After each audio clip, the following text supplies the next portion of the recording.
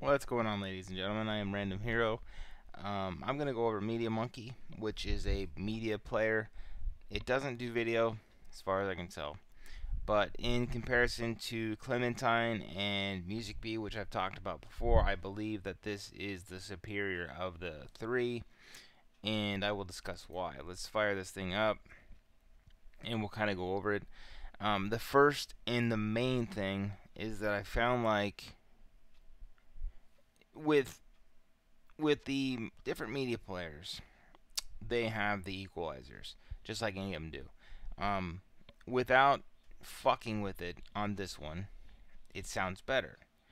Now, I'll take the song side by side with, and I did a test with the Data Remember Here, City of Akala, and I played it on this, and I played it on MusicBee. It sounded like shit on MusicBee, and it sounds good here. There's a lot more bass. It just sounds better. And like I said, I haven't messed with the settings for the equalizer, and I actually tried to with MusicBee to try to make it sound better. And I don't feel like you should have to do a lot of adjusting to get something to sound good, especially when you're taking tracks that are, in fact, in the best quality as far as FLAC, lossless audio, and have to mess with it that much. It just seems like you shouldn't have to do that. So, now, MusicBee offers a lot of the same as the other ones do. They do have a gold version of the program. It is $24.95. You get extra features, which is nice. And what I'll do is I'm going to post the link in the description where to get it. So another thing, it does have Last.fm Scrabbler, which for me is important because for Last.fm Scrabbler, it enables you to find other bands that are similar to what you listen to, which is, I feel like, a nice thing to have. So yeah, I mean, it's like I said, it's one of those things where I like it. So now a couple other things. It does have podcasts if you're into that sort of thing, of course. So you can add those all in. You can go to the podcast directory, add them in. You can tell it how many of the latest episodes you want to download. Whatever you want to do. Looks like it does have music videos available, so that's cool. I think I said it didn't have video, so I was wrong. What the hell is this? Katy Perry, what in the... This must be online because I don't have any of this stuff, so... Alright. So, obviously you can create playlists. Now, one thing that this does is you can actually create a media server. It's basically peer-to-peer. You just got to set it up through the, your network and whatnot. Not too bad. You can play stuff directly from your computer, like if you put a CD in. If I put an audio CD in, it'll bring it up. I can have the options of, selecting and or ripping, whatever. And I'll just kind of show you real quick just what I'm talking about here. We'll throw in, I just bought the new Data Remember CD, the Bad Vibrations. So we'll throw that in, and then you'll see what I'm talking about as far as here. Give it just 1 second. So we have net radio, which is internet radio, and we have what is that? Icecast directory. So internet radio, you can play different radio stations like jazz, whatever. So here's a CD right here. So we can actually go over here and select it, and then I can rip it.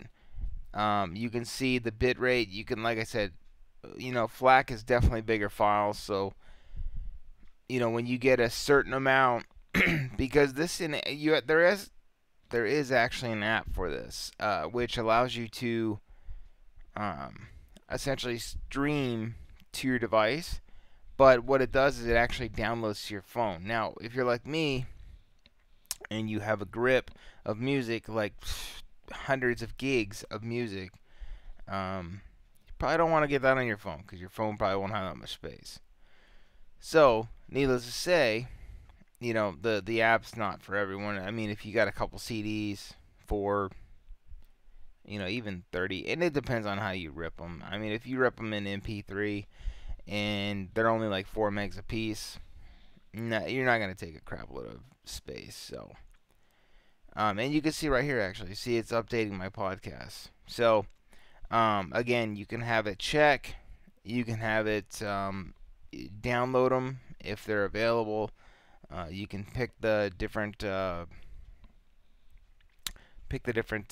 I said, how many you want, how many days, when does it check. So we can actually go on the web. We can go to Amazon, for music. We can go to CD Universe, and you can actually open up tabs in MediaMonkey, which I think is kind of cool because it's different. And obviously, right here, you can actually get CDs right here. So, yeah, very cool that it does have this option. That's cool. So that's one thing. Like I said, it just offers a lot. And the main reason, like I said, if you look at MusicBee and you looked at this one, it does everything that MusicBee does. And essentially, they are very similar. But the one thing that this does better is just the sound quality. That's the one thing that brought me back to this one. Because it has all the same features as far as, album art and stuff like that. You can have the album art. You can have... Now, album art is something I like.